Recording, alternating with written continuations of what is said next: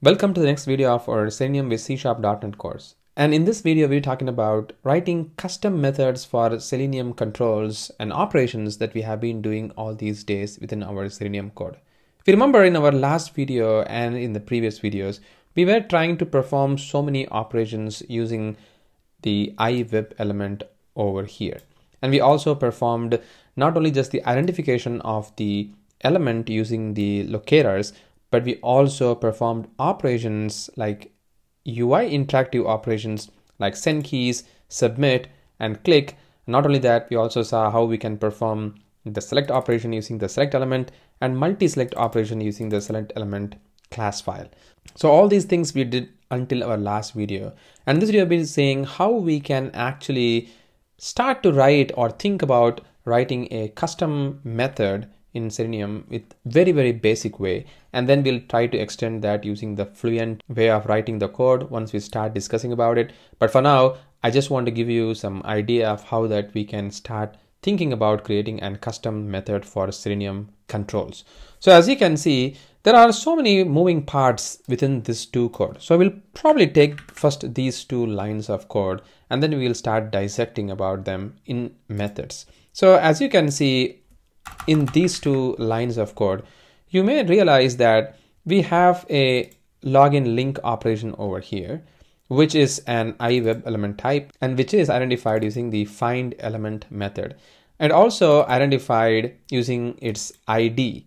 You also know that this login link can be identified not just by its ID, but we can also identify using its link text like login. So we did even talked about that in our earlier videos, if you remember. So the same thing applies even for other controls as well. You could identify the same control using its XPath, CSS, class name, or even other type to locate that element. Not just the ID is going to be always the same. So you can see that this ID, like by ID, is going to keep changing with name, link text, or class name, or CSS class, something like that. So this is always going to be changing. So this is not a constant way to identify the control.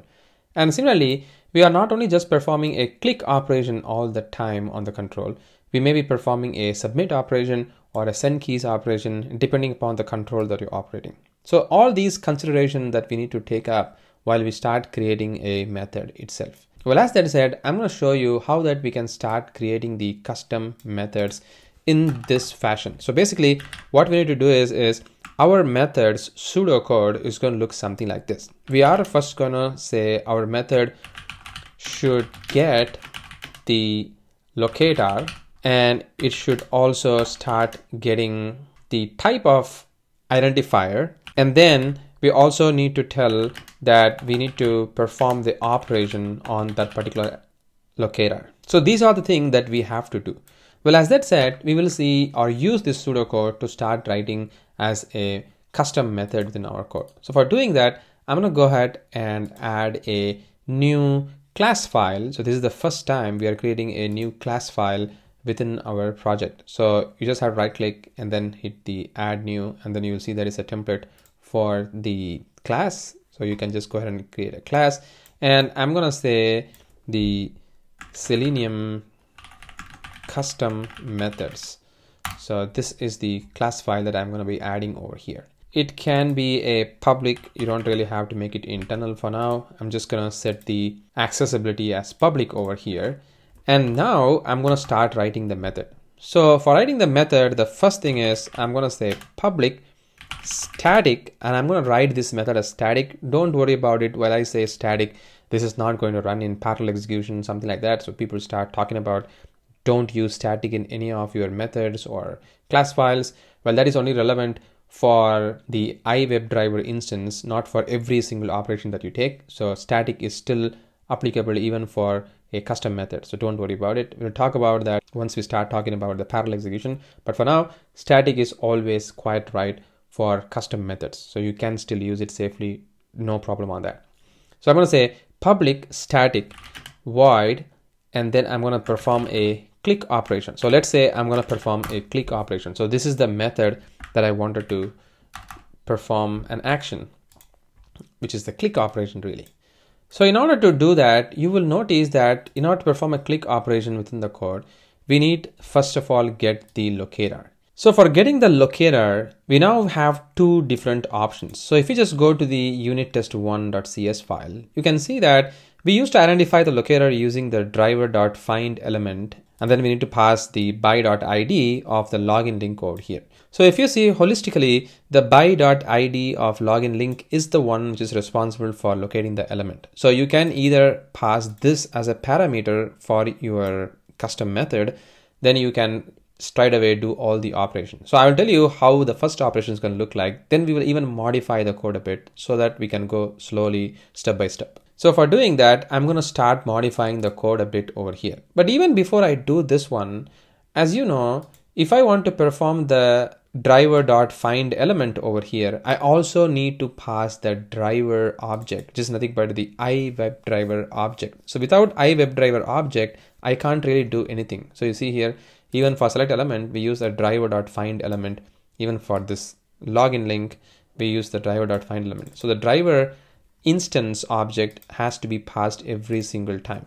So the way I'm going to do that is I need to parameterize the iWebDriver over here, and then I'm going to say driver. And then, as I told you, I'm going to identify the locator using the by type. So I'm just going to pass the by class over here, and then just say locator. You see that these are the two things that I need to pass right now. The first one is the driver object, and then the by locator. So you now have all the different puzzle pieces required for you to construct this code line. So once you have the driver object being passed, you can now say driver dot, pretty much like how we did before, the find element. And over here, instead of by dot id or link text that we pass, all I have to do is just pass the locator over here, because this locator is of type by over here. And the find element actually looks for the by type as well, as you can see. So I can straight away pass the locator here. And because I'm going to perform a click operation, I'm just going to say click. That's it. You see that? This is the method that we have to create. Now the magic will start turning into once I change the code line over here.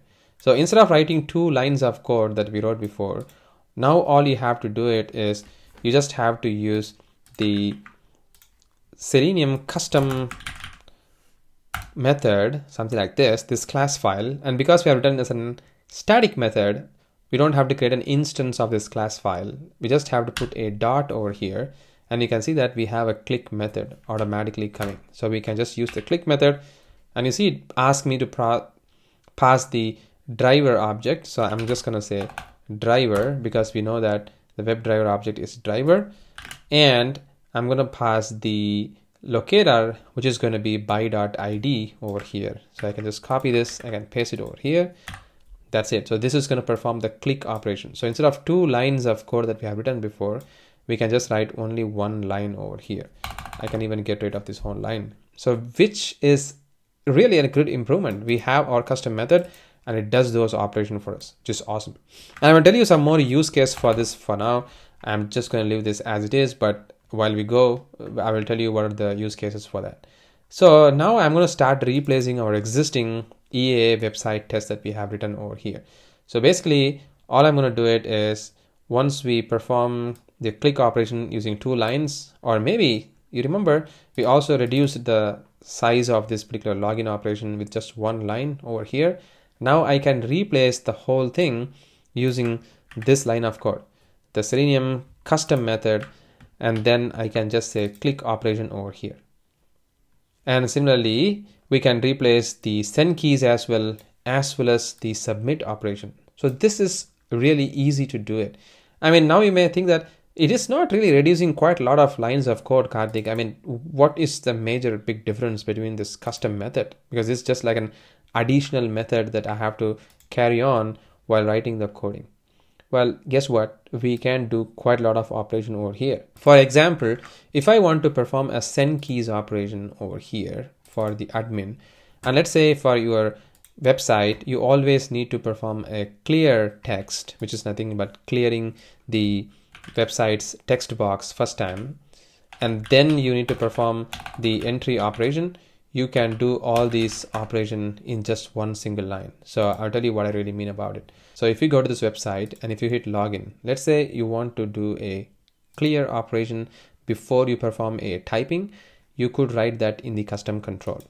So the way that we can do it is, let's say I'm going to go to the Selenium custom method over here, and I'm going to start writing the method for public static void, and I'm going to say EnterText.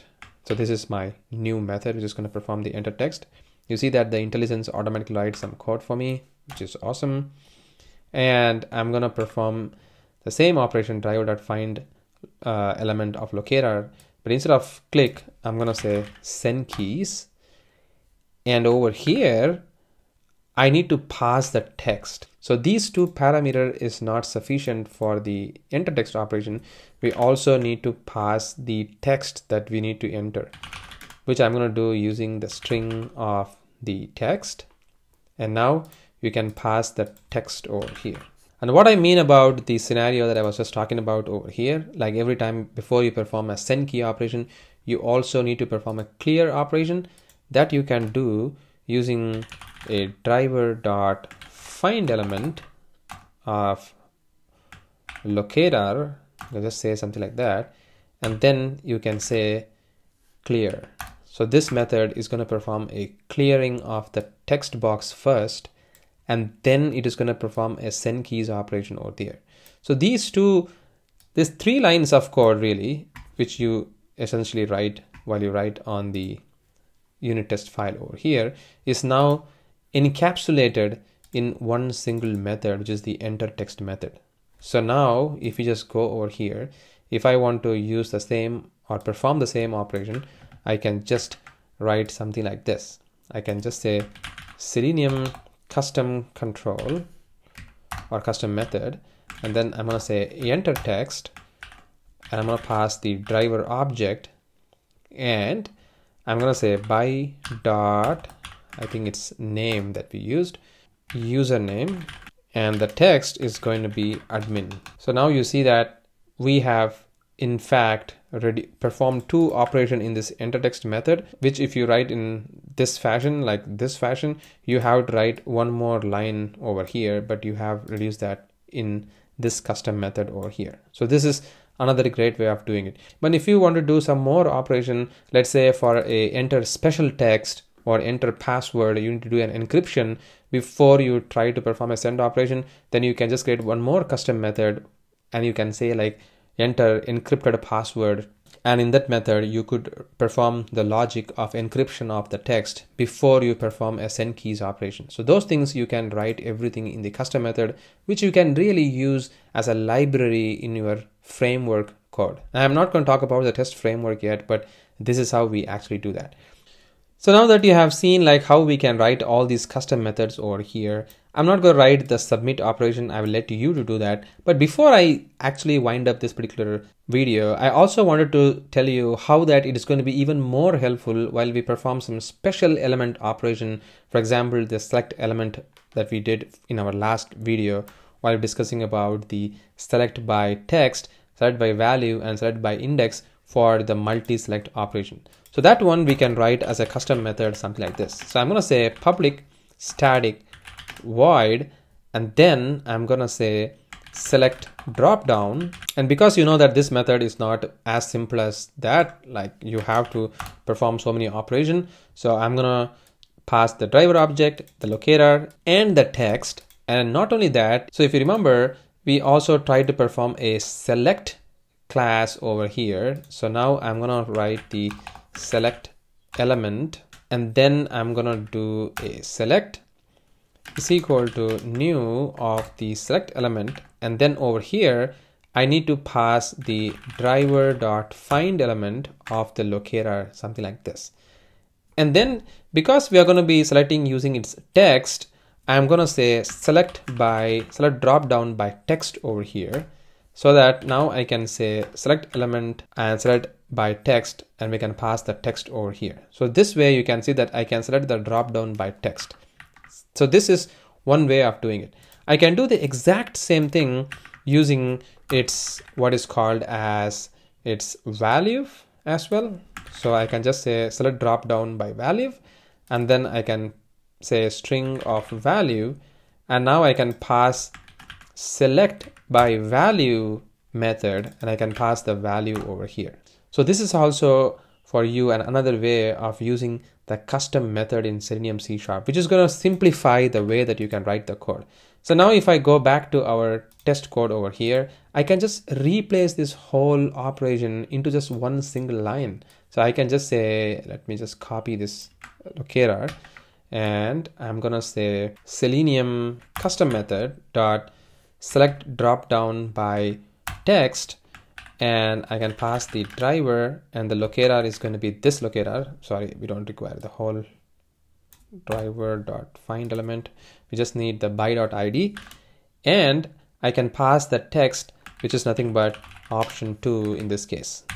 So you can see that this is also another simplifying way for you to keep doing these operations. And for multi-select, of course, we have to pass like an array, and then we could do that. I'm not going to touch this. I will let you to do that because it's going to be quite straightforward as well. Just try to pass it all these values as an array instead of like a string, and you are going to do the exact same operation as well. But you got the idea how these custom methods can be really helpful and handy while we start building up. And once we have all these custom methods in place, including the drag and drop and stuff, you will see that this whole custom method will become like a library as a framework for you while you start building the code. I have not spoken about the framework yet in this video so far, this series so far, but once we get there, we'll start to talk about it. But for now, this custom method in Selenium is more than enough for you to get started with.